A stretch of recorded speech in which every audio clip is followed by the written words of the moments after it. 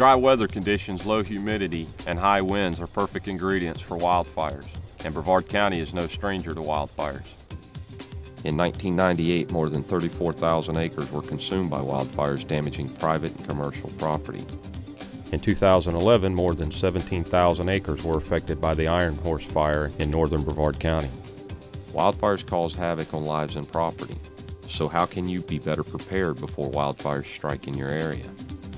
Create a defensible space of at least 30 feet around your house or outbuilding.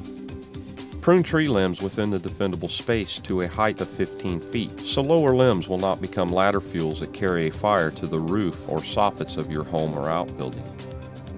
Keep roof gutters free of accumulated leaves so the roof cannot be set afire by firebrands or embers carried by the wind.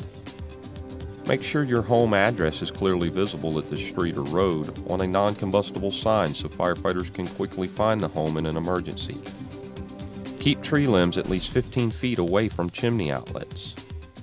And have an evacuation plan. Protect your family and property. Don't become a statistic. Learn how you can be part of a firewise community.